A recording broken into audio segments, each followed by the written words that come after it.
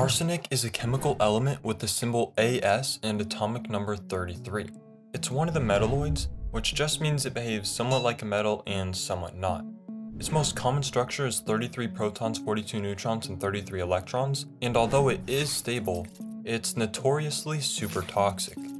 Its toxic nature was known as far back as the ancient Egyptians, who used arsenic-containing minerals like orpiment, a yellow powder, and realgar, a red-orange crystal, as coloring dyes and makeup, which is probably how they found out that arsenic is super toxic.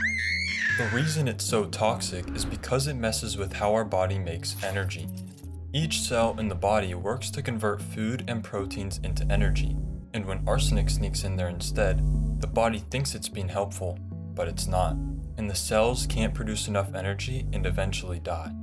In the short term, this can cause nausea, vomiting, diarrhea, stomach cramps, all symptoms which are easily mistaken for other, more natural causes. But if the dose is large enough, it'll kill you.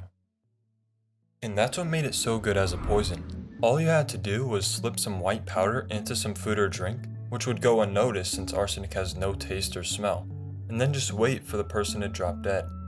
Now, unlike this scene, arsenic actually takes hours or days to become lethal. And at that point, the cause of death could easily be mistaken. Until it couldn't. Because in 1250, Albertus Magnus, a German scientist, bishop, and philosopher, discovered arsenic to be an element, and as scientists studied arsenic more and more, methods of creating poison became only easier and more widespread throughout Europe, which led to a surge in poisoning cases, and gave arsenic the reputation of being the king of poisons. But centuries later, in 1836, James Marsh, a British chemist, created a test that could prove if the cause of death was just natural causes or by arsenic.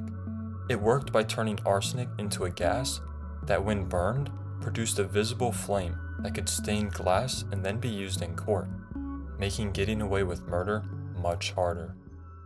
But arsenic continued to have important uses, such as in pest control, since arsenic is also poisonous to rodents and insects.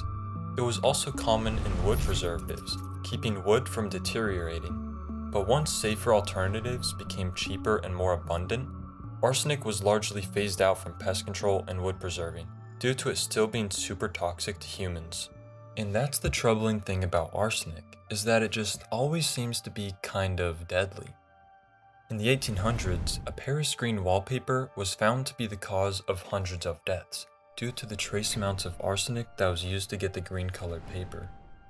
More recently, in 1955, a milk company in Japan inadvertently killed over 100 infants because trace amounts of arsenic were added in the production process. And since arsenic is common in Earth's crust, it's also been found to poison mines and wells. One of the worst cases of this is in Bangladesh, where almost all the water supply comes from underground, and where the natural supply of arsenic is way above average. To this day, 43,000 people die every year in Bangladesh alone from arsenic poisoning.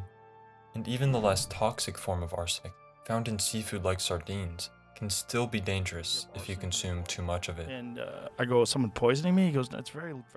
Unlike many elements in the body, arsenic has absolutely no benefit to being in humans. It's purely toxic. But that doesn't mean it can't be used for good. In medicine, arsenic compounds like arsenic trioxide are now being used to treat certain deadly cancers, like acute promyelocytic leukemia. It works by targeting and killing cancer cells while sparing healthy ones, and while it's not without risk, it can outperform traditional chemotherapy in specific cases. And in industry, arsenic is being used to make advanced semiconductors in the form of gallium arsenide. It can handle higher frequencies, generate less heat, and convert signals faster than traditional silicon semiconductors, which gives it special uses in 5G network towers, military radar, satellite systems, infrared lasers, and night vision goggles, despite being more expensive. That's all I have to say about arsenic, but if you want to learn more about other elements, just click here.